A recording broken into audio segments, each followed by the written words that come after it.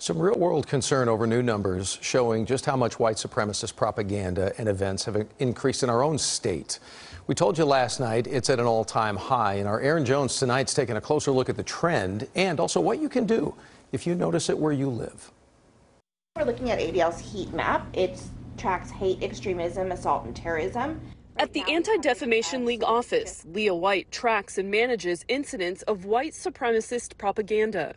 So it's important for us to track the data so that we can know that it's happening and we can monitor the trends that we're seeing. She says last year, Texas led the nation in incidents, 527 cases recorded, a 61% increase over the previous year.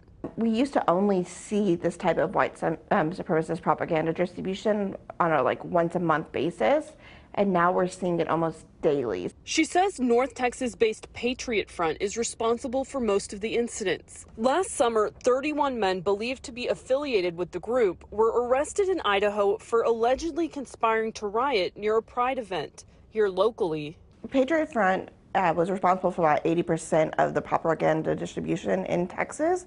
And a major reason for that is because in order to be a member of this organization, they have a monthly requirement of amount of propaganda that they need to distribute to remain an active member. The ADL says mostly they're distributing anti-Semitic, racist, and anti-LGBTQ flyers. They've been found in pretty much every North Texas city. You know, when people see or experience something like this, to not, confront these folks.